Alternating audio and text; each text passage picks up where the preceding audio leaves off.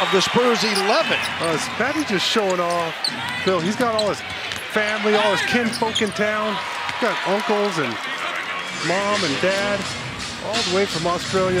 Draymond Green getting limited minutes.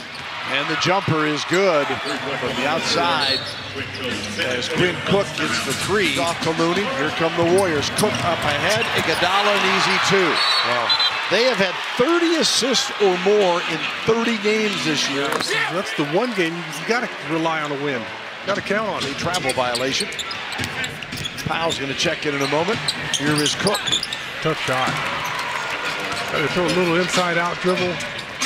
Create a little separation or enough separation from DeJounte. Cook warming up. He's got 7. And he was a late bloomer, a guy who started playing basketball later on in life. Long, athletic. So they still have players in the pipeline that are up and coming. Right into Forbes, gives it to Looney. Well, Davis can get that shot pretty much whenever he wants. Well, that's one where Davis was absolutely wide open. And Cook, an acrobatic move. And the Warriors, they're going to quit. 46-39.